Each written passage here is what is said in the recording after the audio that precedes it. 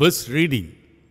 A reading from the Acts of the Apostles, chapter 16, verses 1 to 10.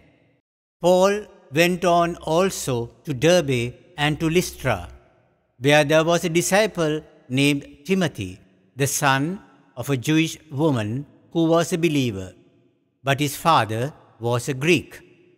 He was well spoken of by the believers in Lystra and Iconium.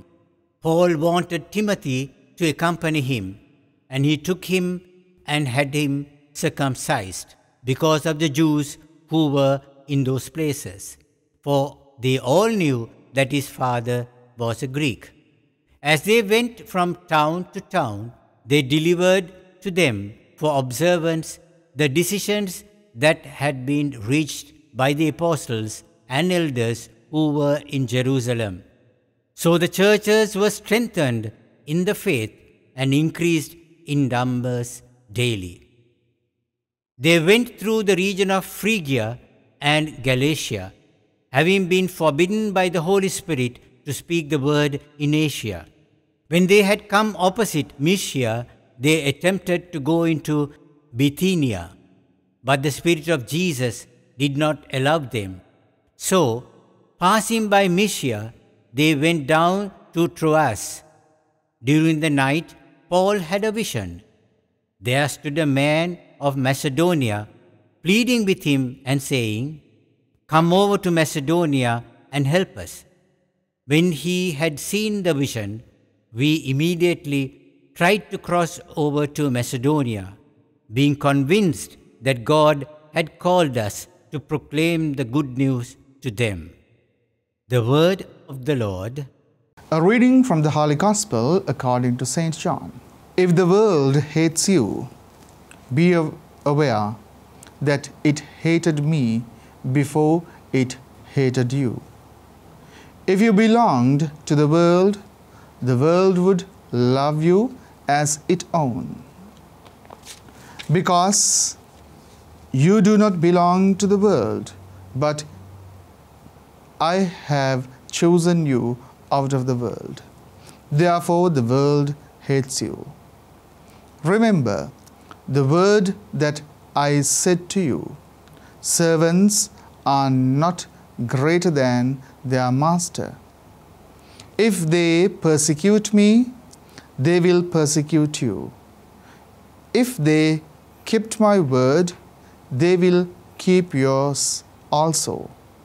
But they will do all these things to you on account of my name, because they do not know him who sent me.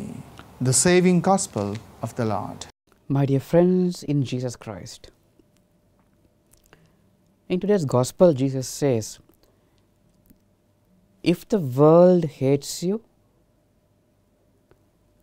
be glad about it, because it hated me first. And Jesus says, I took you out of the world, therefore it will hate you, because you are not going with the world.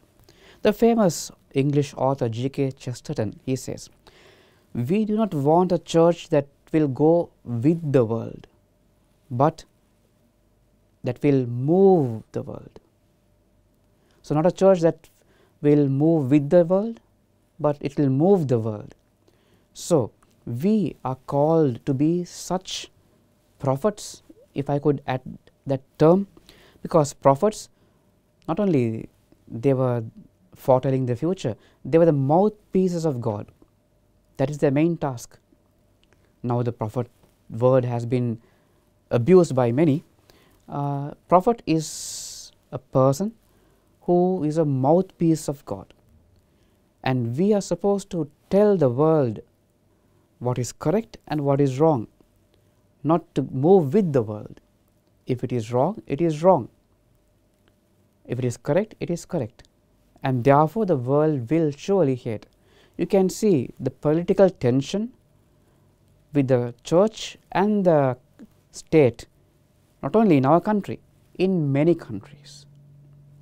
There is always the tension between the church and the state in many parts of the world, and Sri Lanka is not an exception. So in that way, we as Christians, not only as priests and religious, as nuns, every Christian has that duty to be a prophet by the right of his baptism. So in that way, we are supposed to tell the world what is right and what is wrong if it is necessary.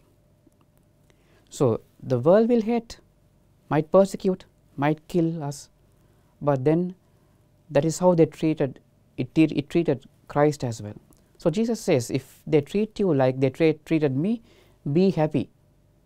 So dear friends, as Christians, our calling is to not to move with the world and its trends and what it gives us as pleasures.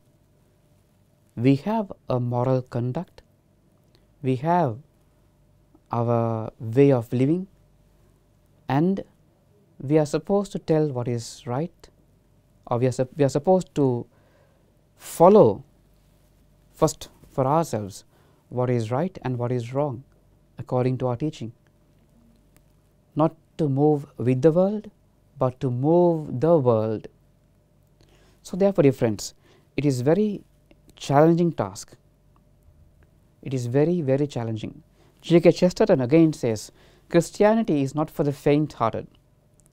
It is for the strong-hearted, because it challenges, it must challenge.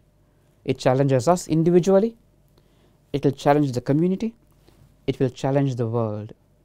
So therefore, dear friends, if we are hated by the world for our belief, if we are hated by the world for our moral conduct, if we are hated by the world for who we are, then, as Jesus told, rejoice and be glad, because it treated me also the same way. Heavenly Father, we thank you for this wonderful moment that you have given us. Send us your Holy Spirit so that we may be strengthened and inspired by the Holy Spirit to live our Christian calling, our baptismal calling to be a prophet, to be your mouthpieces. Help us to move the world, not so much to move with the world, so that we may tell the world that we are followers of your Son, our Lord Jesus Christ, who lives and reigns with you in the unity of the Holy Spirit, God forever and ever. Amen.